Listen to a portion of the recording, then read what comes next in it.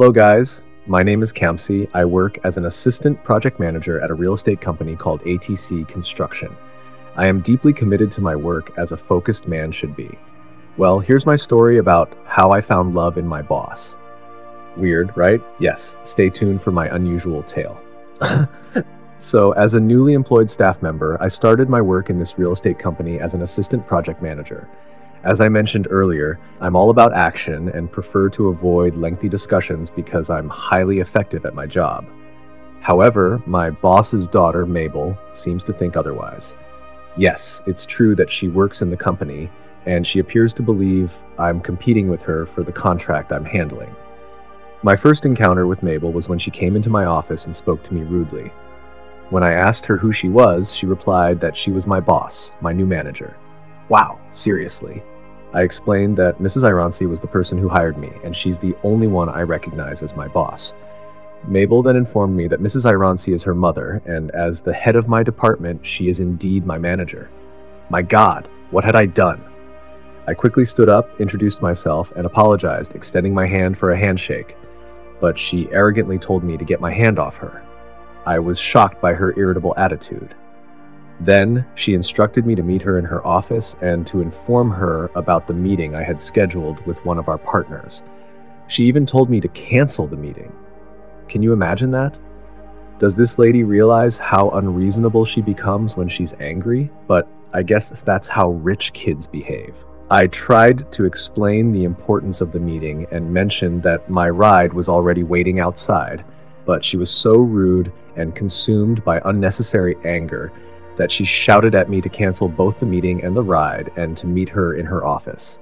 God, I only applied for this job, not this drama. Help me, I said to myself as I quickly joined her. The next day, during a meeting with my boss, Mrs. Iransi, and Mabel, Mrs. Iransi agreed that I should meet with the partners, despite Mabel's insistence on canceling the meeting. Mabel, being prideful, claimed that it was insubordination because she had initiated the contract, and it was handed over to me without Mrs. Iransi informing her.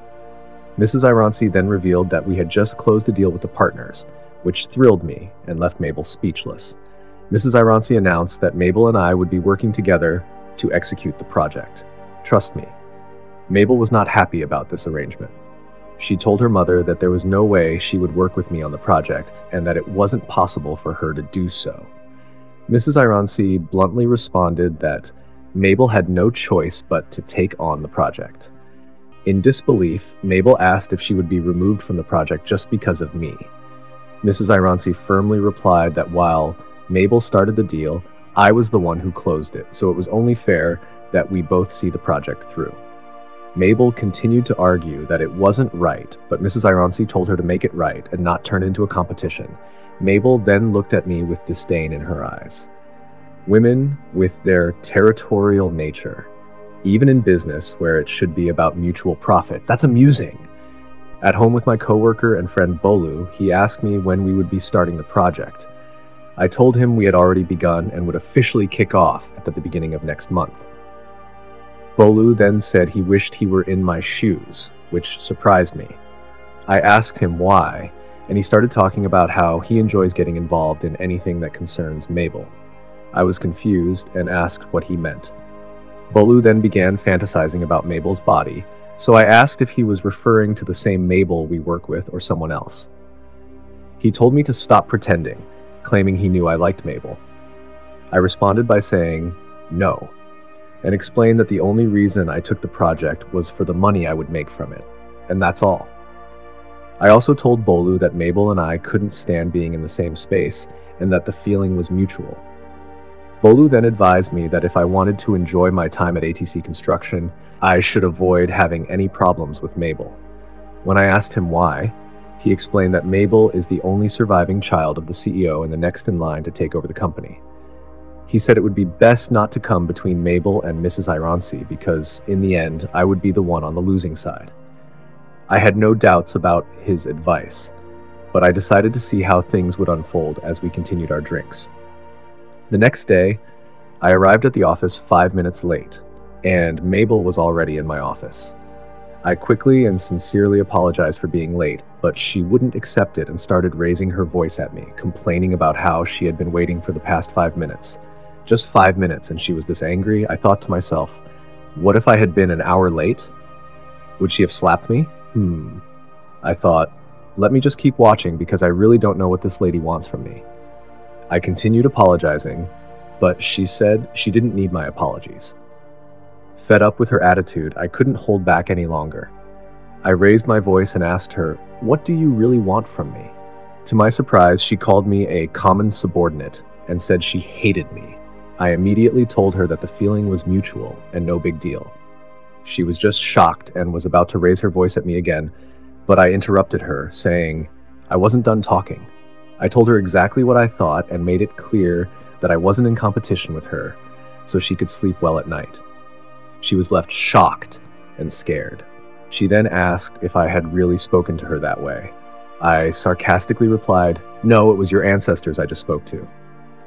Immediately, she stood up, got in my face, and told me I was fired before walking away. I just looked at her thinking, small money and power, and now we can't have peace because you want to oppress us. Thank God we don't get oxygen from you, or many wouldn't be alive today. Later that day, I was coming down the stairs when a young man I had seen around the office a few times but didn't know stopped me and asked where I was going. I asked if he was talking to me, and he replied, the last time I checked, it's only you and me on these stairs, and then called me stupid. Not wanting to create any drama, I told him I would appreciate it if he got straight to the point. Kelvin started making empty threats, telling me to stay away from Mabel, but I wasn't moved. I simply told him I'd keep his threats in mind and left. When I got to my office, I told my colleague and friend Bolu about the man I had encountered. He then explained to me that Kelvin is Mabel's fiancé, leaving me amazed. Now I see they really deserve each other, I said unapologetically. Bolu then said he's trying to avoid Kelvin as much as possible because he doesn't know the exact relationship between Kelvin and Mrs. Iransi. According to Bolu, whatever Kelvin says, Mrs. Iransi agrees with, and she listens to him more than her own daughter, Mabel. Curious, I asked Bolu if Kelvin works with us. Bolu replied, yes, but I don't know his job description. He comes to the office whenever he wants, and sometimes he doesn't come at all, yet at the end of the month, he gets his salary paid in full. Oh, really? Maybe he's a partner in the company, I suggested. Bolu interrupted, saying Mrs. Iransi is the sole owner of the company and no one else. This left me confused, but that's not my business in this company. I need to focus on my job. A few days later, I went to one of the property sites with Bolu to check on the ongoing work. When I returned to the office, I found Mabel receiving a scolding from Mrs. Iransi, who said she had made a mistake by pairing Mabel and me on the project. Mrs. Iransi then announced her decision to remove either Mabel or me from the project. I raised my hand and told my boss that what happened at the site earlier that day was embarrassing, and I wanted to discuss it with her. Mrs. Iransi asked me to get to the point, so I told her I wanted to withdraw from the site activities and focus on office work instead. It was a tough decision for her to make, and she asked Mabel and me to leave her office. Later, Bolu came to me and said he had just seen Mabel going into the boardroom with the site manager. He wondered why I wasn't in the meeting with them. I told him I wasn't supposed to be there and that I was off the project. Bolu, curious as ever, asked why. I begged him not to press the issue because I wasn't ready to have that conversation, but Bolu kept asking. Frustrated, I told him he should work with Gist Lover, the gossip blogger.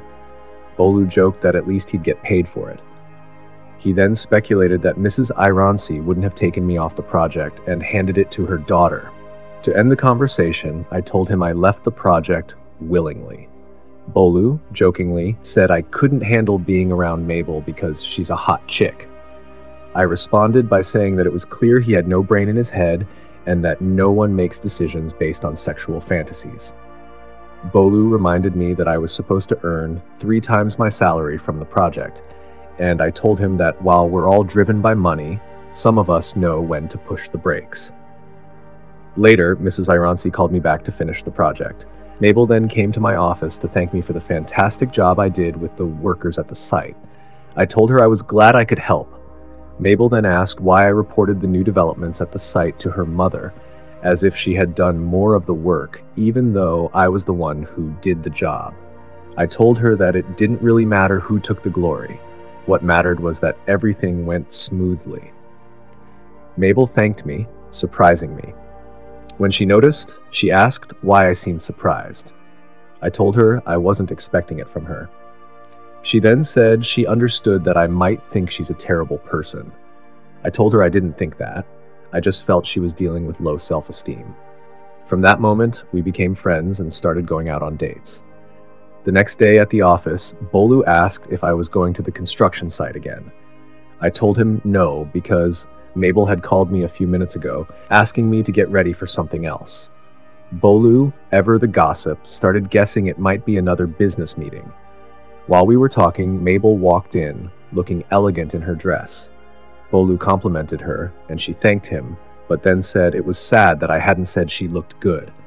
I told her I was about to, but Bolu beat me to it, and I went ahead and complimented her look. She then asked if I was ready, and I said yes. She mentioned that she had made reservations for both of us and that she would be in her office waiting for me. Bolu, witnessing everything, remarked that it didn't seem like a business meeting to him. I had to admit that it didn't, but I still planned to go and find out. Later at home, I was discussing with Bolu, and he said Mabel might be interested in me. I asked him if he thought so, just because she took me to a fancy restaurant to celebrate her birthday. Bolu insisted that Mabel likes me, asking why else she would take me out to celebrate her birthday with her fiancé present too. But I just brushed it off because I don't see myself having anything with Mabel. The following day, Mabel came to my house, and I was surprised to see her. I told her I wasn't expecting her, and Mabel, with her usual arrogance, said she should go back to her house since she felt unwelcome. I had to stop her and invite her in. Mabel started telling me that she wants to call off the wedding with Kelvin. She explained that she agreed to marry Kelvin when she was younger and naive, and she didn't have much choice back then because of the relationship between their parents. I told her that just a few months ago, it seemed like she and Kelvin were very much in love. She asked if they really were, and when I said yes, she told me it wasn't what everyone thought. Mabel admitted that she agreed to walk down the aisle with Kelvin, but she knew it wouldn't be the marriage she had hoped for. When I asked her what changed her mind about Kelvin, she said someone came into her life and changed everything, her thoughts, actions, and reasoning. She was saying this while looking into my eyes. I asked her what she planned to do about it, but she said she didn't know. All she knew was that the wedding wouldn't happen.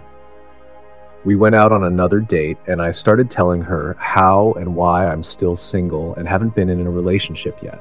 I asked her again what she planned to do about Kelvin, and she said she had no idea. She guessed she would just hang in there and wait for the person she had grown fond of to realize how much she wanted to be with him. I asked if the person she was talking about knew how she felt, and at that moment, she leaned in, kissed me, and said, "I guess he knows now." Hey guys, she was really talking about me, and I didn't even realize it. That was funny. We started dating properly after that. However, because of my relationship with Mabel, I was sacked from my job and even got arrested by Mrs. Ironsi, who claimed I had kidnapped her daughter. But despite everything, I still loved Mabel and fought for our love.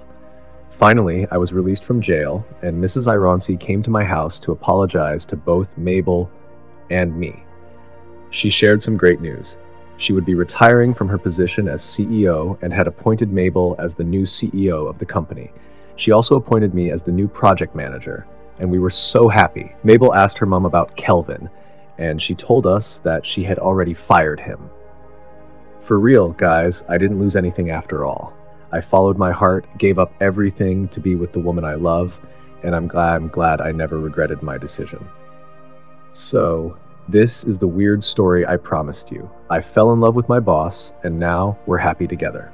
What did you learn from my story, guys? Share your thoughts in the comments section below. Thanks for watching, guys.